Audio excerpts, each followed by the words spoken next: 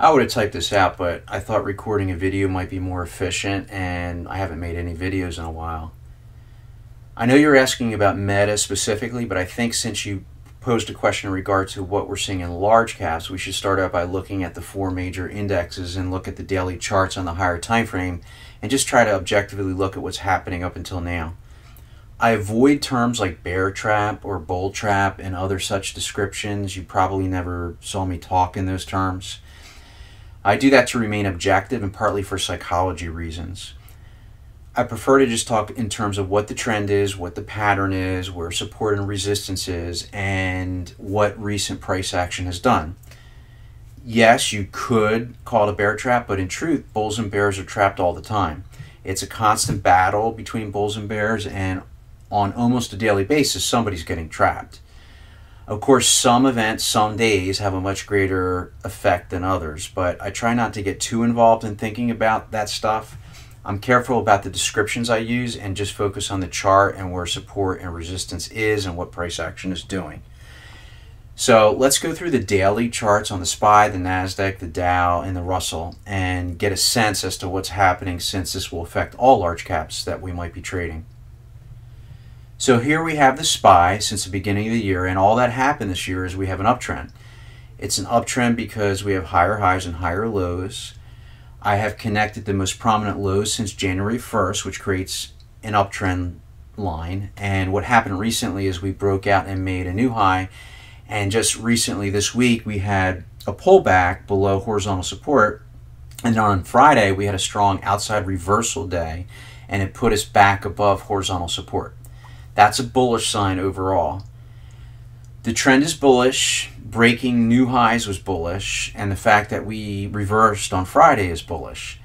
Yes, you could say bears got trapped, but as I commented already, I don't worry about that too much, and I try to stay away from that kind of language because we don't know what's going to happen next week. We could pull back down below horizontal support again. We could go test the uptrend line, or we could continue higher, but overall the main trend is up, and I don't think anybody can argue with that. Here we have the Qs, and it's similar structure to the SPY. We have an uptrend because we're making higher highs and higher lows. We broke out to new highs in May, and on Friday we broke horizontal support and we got close to a possible uptrend line, but then we reversed and we closed above the horizontal support again. So same thing, you could say bears got trapped, but I would just say we broke horizontal support on Friday, which is generally a lower volume, choppy kind of day, but we resoundingly closed back above horizontal support. So overall structure is still bullish, and I'd still be looking for longs in coming days unless structure breaks down in the future. Here we have the Dow, and the chart looks different than the others, but it's still the same idea. The differences here are we had much more of a pronounced pullback over the past few days, almost back to the uptrend line, but overall since the beginning of the year we have an uptrend. We briefly broke horizontal resistance to make new highs, and then we had a hard pullback to a possible trend line, but on Friday we had a resounding reversal day, closed at high, so the chart is still bullish. It's been bullish all year. At this point I would still be looking for long entries going forward. The Russell has performed the weakest of the group recently, as we did not break to new highs recently in May, and we didn't come close to testing any horizontal support level or the uptrend line. The trend this year is clearly up since we have higher highs and higher lows, and the same thing, I would just be looking for long entries.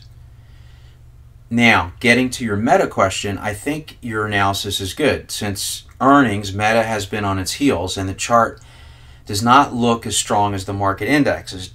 Generally, you probably notice I was short biased on this past week, but at this point I'm uncertain. The way I see it is on the daily, we attempted a gap fill after earnings to the downside. Then we rebounded and did another gap fill, this time to the upside.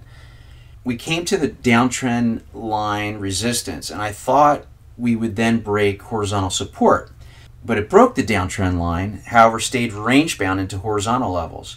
Then on Friday we broke horizontal support and it reversed. So we could call that a bear trap, but all I would say is it broke support and then reversed. So at this point in time, the best I can say is I'm uncertain as to the price action at Meta, and all I would be paying attention to mostly right now are the horizontal levels on the higher time frame. It may break horizontal support next week and head down, or we could test horizontal resistance and then have a pretty decent rally if it breaks through that upper horizontal level. But recent price action has put upward pressure on Meta stock.